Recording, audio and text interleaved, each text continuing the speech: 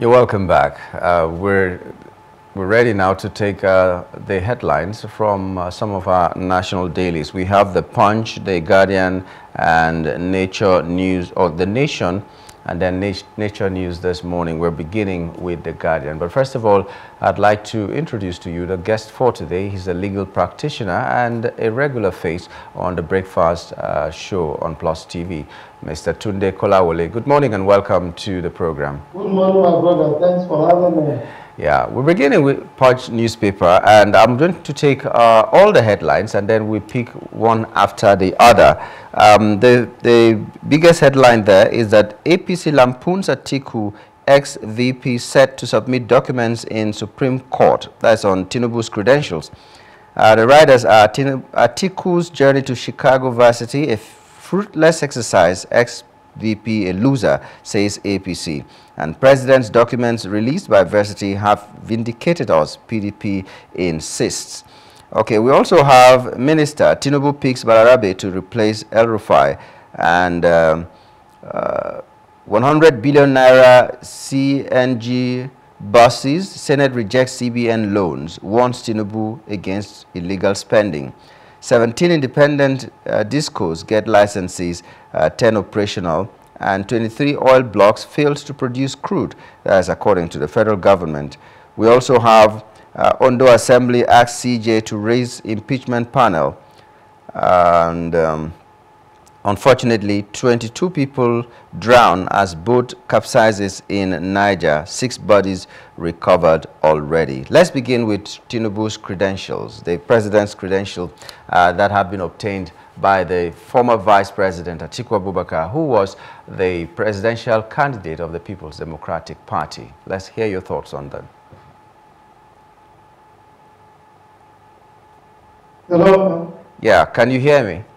Yes, I'm hearing you. Okay. You were saying we should begin with the controversy surrounding the president's credentials. Yes, please. Yeah, and I want to say that I have read most of the things that were published with regards to that certificate issues. And I want to say that the more I read, the more confused that I have personally become. It would appear the issue has taken a very, very serious partition dimension, such that you find out all sorts of things are being public, either in the conventional media or in the social media. And in an era where fake news is not too far from us, one is finding it difficult to distinguish which is genuine and which is not factual.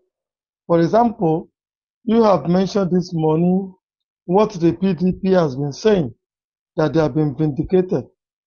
You may also have read what Festus Keyamo said, that Atiku's journey to the US to begin to look for the president's credentials or certificates and all that has been a blatant waste of time, for which Atiku and the PDP should apologize. Given this, I would want to say, okay, before I even arrive at my anchor, I have also read what one professor, Perogi Farouk, who is a Nigerian professor resident in the US, have published. So, given all these issues and all that, I think it might be too hasty for us to jump into conclusion or arrive at a conclusive end that the accusation allegations against Mr. President has been proven. For example, the Chicago University itself has not been too helpful in this matter. They have sent in one breath that the certificate Mr. President is holding is genuine and that they issued it. In the other matters that I have read, they are also claiming that what was submitted to INEC was not what was issued to Mr. President at that period in time.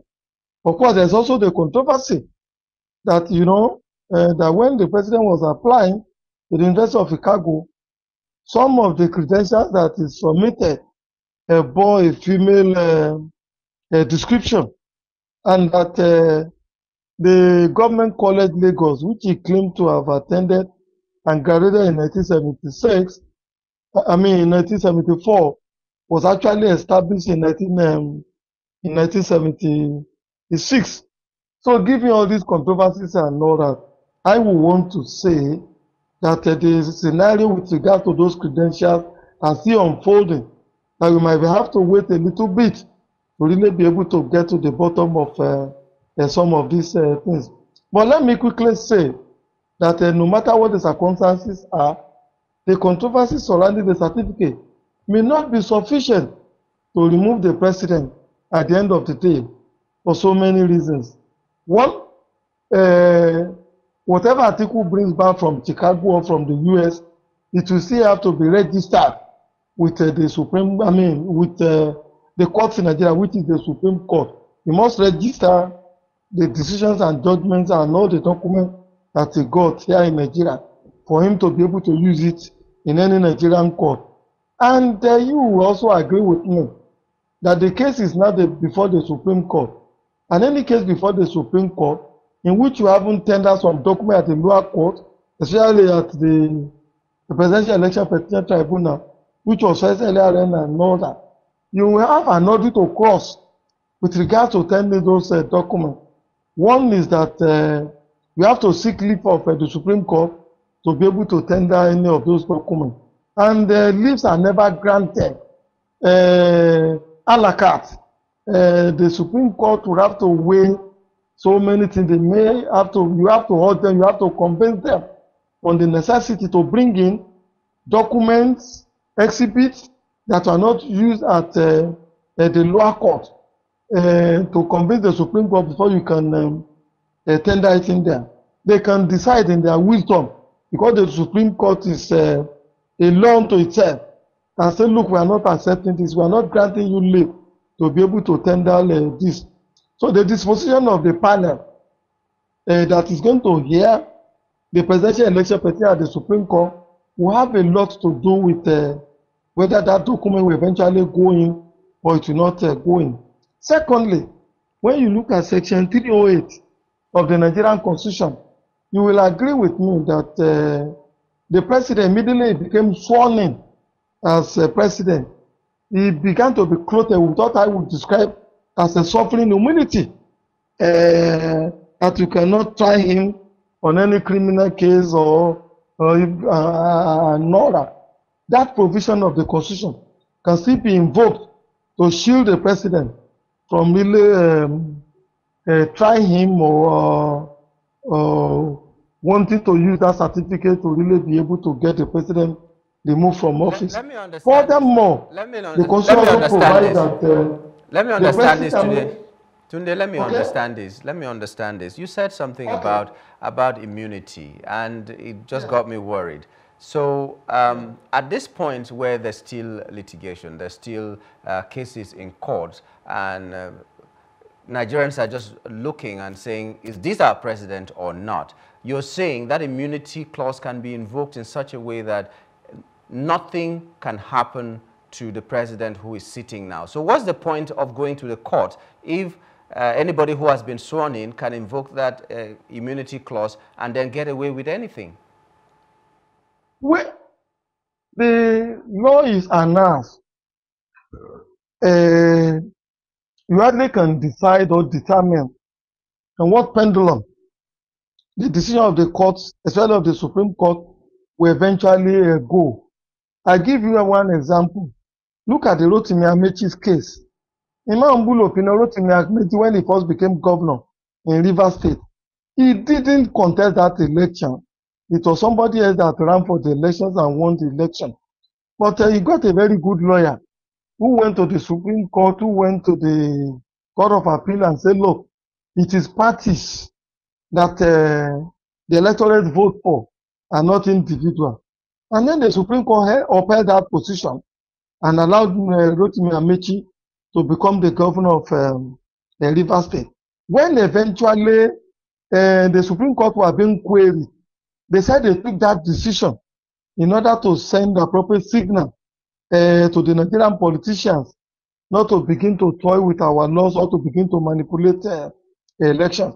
What I'm trying to draw out of this is that the disposition of the people who will hear the election petition at the Supreme Court will have a lot to do with regards to what eventually became of that decision that was taken in the United States. Furthermore, you must remember that this is not the first time that this issue of this certificate controversy will be coming up. When Mr. President first became governor in Lagos State and all that, the issue was raised. Chief Ganifa Yemi, in fact, went to the court to stop the president. Or to get the president, to get the president removed as the governor of Lagos State. But the court, in his wisdom, overruled Chief Ganifa Yemi, and then the president was able to continue as governor at that period in time. The Lagos State Assembly also set up a panel to look at that certificate issues, and the Lagos State Assembly cleared the president at that period in time. You must also remember that what the Constitution has provided for is that you must have studied up to at least equivalent of a secondary school level for you to be able to vie for the presidency, the governors, and some of these other elective offices. If Mr. President has been governor, he has been senator, and also contested the presidential election and won, and he has worked in Mobi and Deloitte, an accounting firm and another. With what certificate did he work in those places? With what certificates did he become a senator and what have you? So if you look at the preponderance of some of these things and all that, you will want to conclude that it is still money yet on creation day, and that it's going to be an Herculean task for anybody to rely on whatever comes back from the United States of America to remove Mr. President as the president of the Federal Republic of Nigeria, or even for the Supreme Court to upturn his victory at the election petition tribunal, because under our law there is the principle of estoppel.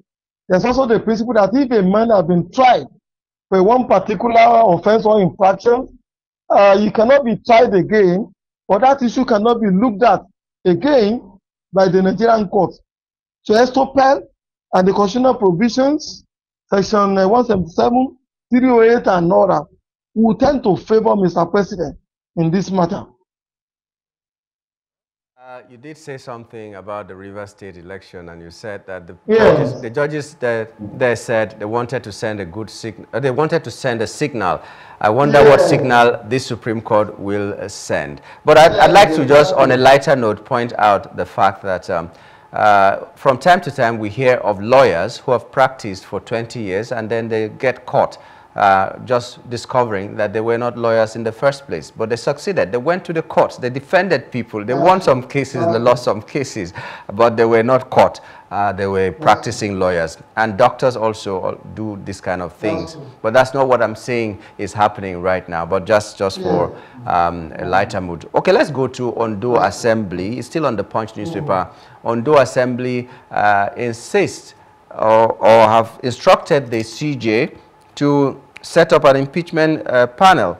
And it gets me worried when I hear things like this from states. Ondo State, they're having a problem. Someone who held the fort for like 3 months for a governor, he just came back and they say he's he's not loyal anymore. And then you go to Edo State, is the same thing happening, a new office for the deputy governor. The deputy governor had to go and apologize and say, I made a mistake. By thinking that he wanted to contest, it was a mistake. I don't know how that was. And there's a problem there. And so many other places we see this.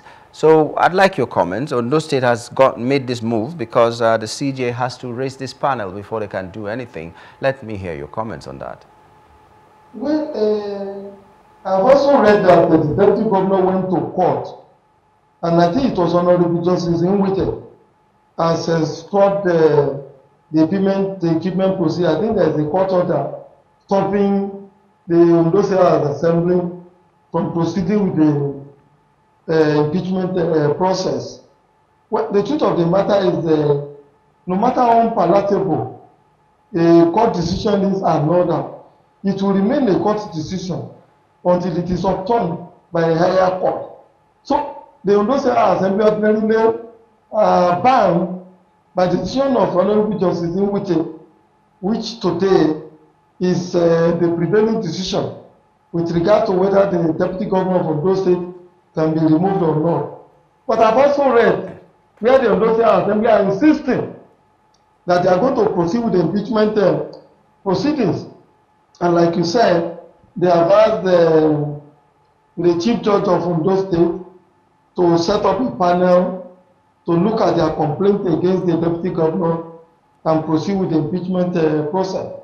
In my humble opinion, or if the Chief Judge were to be on the side of the law, he will not constitute the panel to impeach the Deputy Governor, knowing that there is a subsidiary court order stopping the Ondo State Assembly from proceeding with the impeachment processes. In fact, it will amount to a disobedience of court order on the part of not just the Ondo State Assembly, but on the part of the Chief Judge to proceed ahead or to go ahead with the impeachment process. But again, we must be careful. There has been instances in which, even when there is a subsidiary court order, the Chief Judge will still proceed to constitute the impeachment process. This may happen in a situation where the Chief Judge was probably recommended or appointed the Chief Judge of the state. And we have also seen a situation in which the Chief Judge refused to constitute an impeachment panel, such as happened in Kogi State when the governor wanted to remove the deputy, and the Chief Judge refused to constitute an impeachment panel against the deputy. Well, the bottom line for all of these things, in my humble opinion, is that the governors are not showing tolerance and all that. They have to show tolerance in order to preserve this democracy. The deputy governors don't hold their responsibility, the duties of their office, and their lives to the whims and caprices of the governors.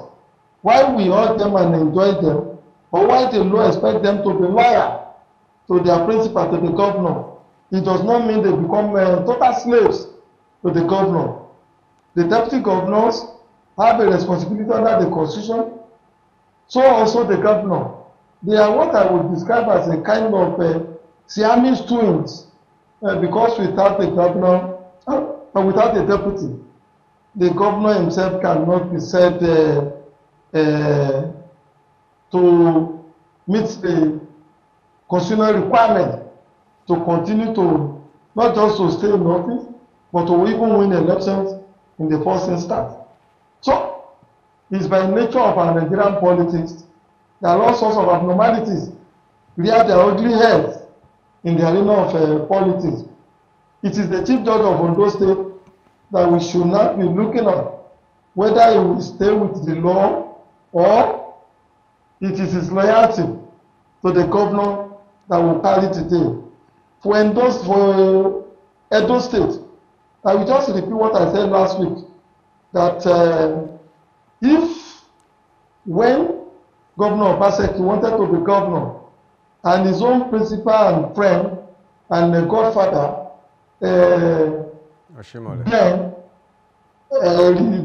decided to frustrate or to stop him from becoming a governor, and he was able to overcome all those obstacles, even cross-carpeted or change his political party, and eventually became a governor. On what moral ground is he now trying to stop his own deputy from trying to realize his political ambition to become governor of Edo State? It is the electorate, and there are so many parties in Nigeria that should decide who eventually becomes governors, not just in Ondo State, but also Edo State, and not the governors, not the sitting governors, for God's sake. That makes me just wonder whether this is a democracy, because democracy is about the people's choices and all that. Well, be that as it may, let's move to the Nation newspaper and see some of the headlines. I will be very brief in all of these. We have agreement with organized labor to cost federal government 2 trillion naira. That one is being written there. That's the boldest headlines. But I'm interested in Senate bars new members from top positions. We also have diphtheria, FCT, 18 states may bring back face mask, and other stories that may also have appeared on the Punch newspaper. But Senate bars new members from top positions. Let's start with that. Well, I really don't agree with that. Why I concede that experience is a very good thing. It exposes you, or what you bring in from the experience you have had will help a great deal in assisting you to discharge the responsibilities of leadership of the National Assembly. But it's not sacrosanct. It is not something that somebody cannot learn within a short period of time. After all, nobody is born Speaker of House of Representatives or the Senate President. So, when the National Assembly begins to erect orders against new members who are coming to the National Assembly, I don't think that is the best approach to give it. Whoever has the ambition to become leaders in the National Assembly, having been duly elected, there should be no reason why such persons should not aspire. After all, it is the brain capacity, health-wise, and ability to learn and carry people along that should really matter, and not the donkey years of experience that you have accumulated over time. As people will say, the age of Methuselah is not synonymous with wisdom or effectiveness in the discharge of responsibilities of a life. Okay, so agreement with organized labor to cost federal government 2 trillion naira. And in that story, the writer is that, let me wear my glasses, 89,100 workers likely to miss 35,000 naira wage award.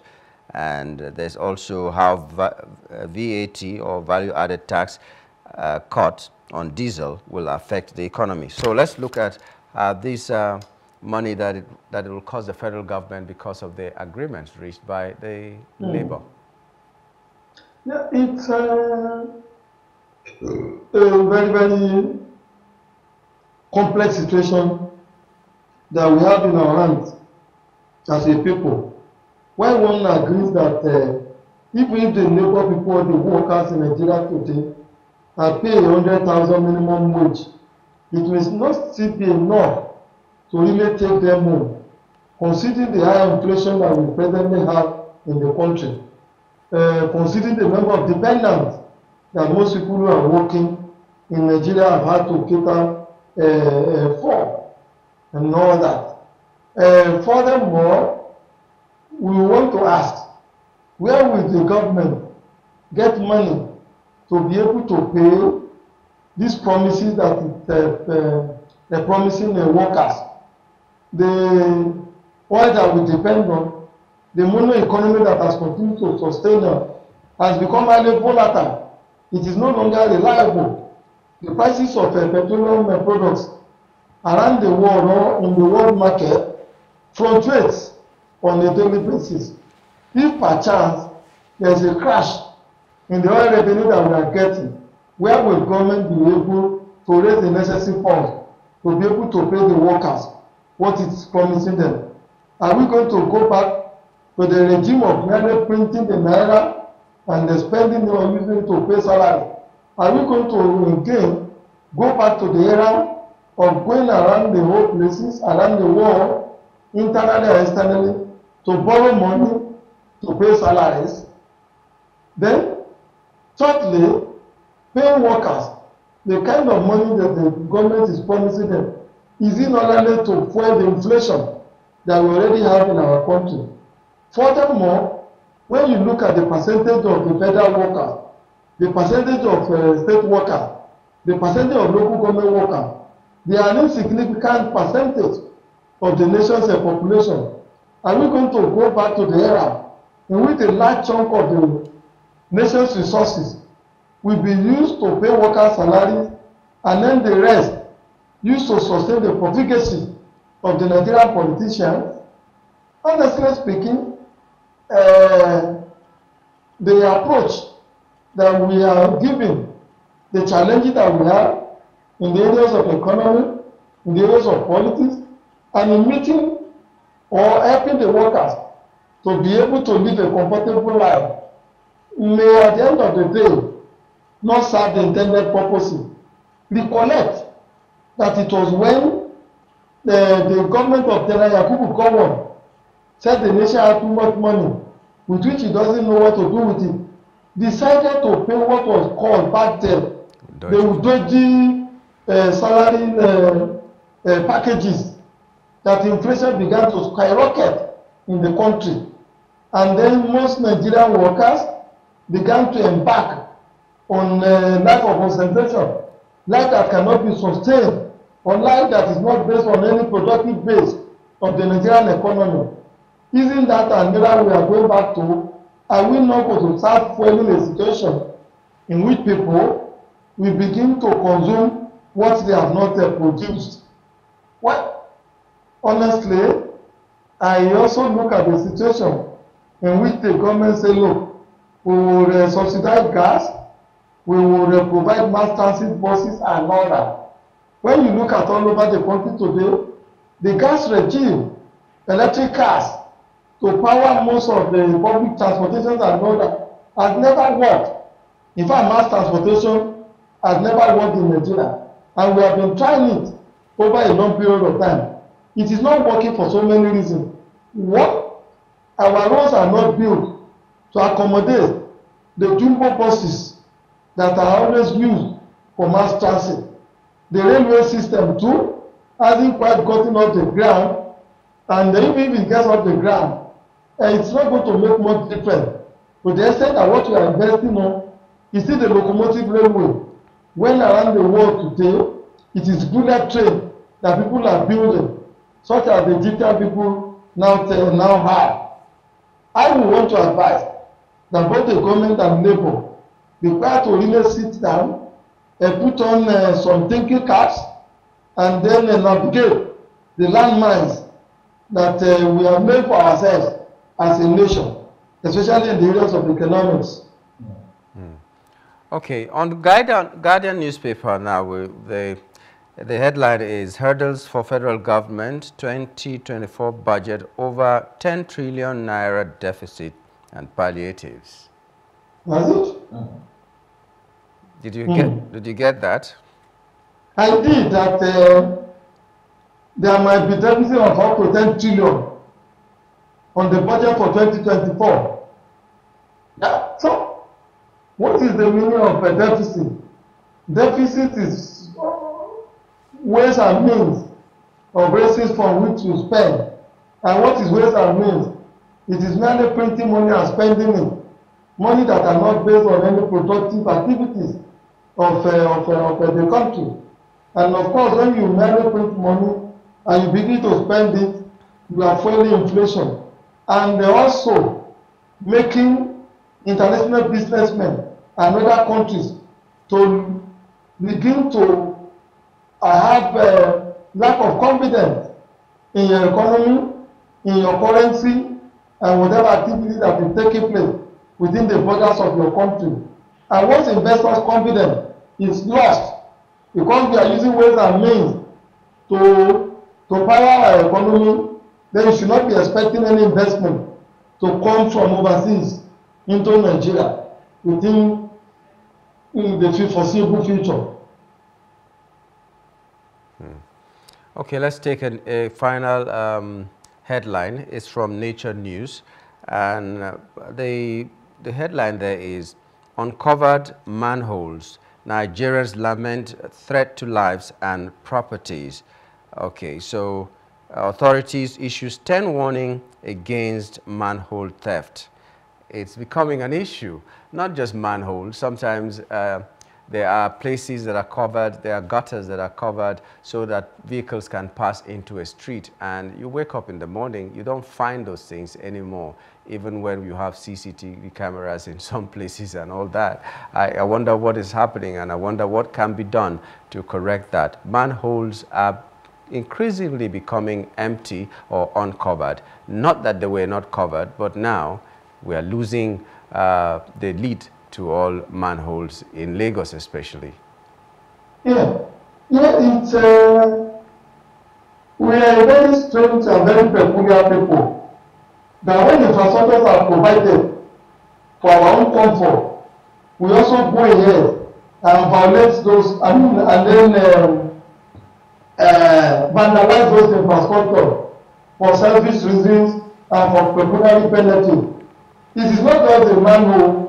Most of the railings of bridges that have been provided have all been vandalized and stolen. And then those things, generally the aluminum, they are melted.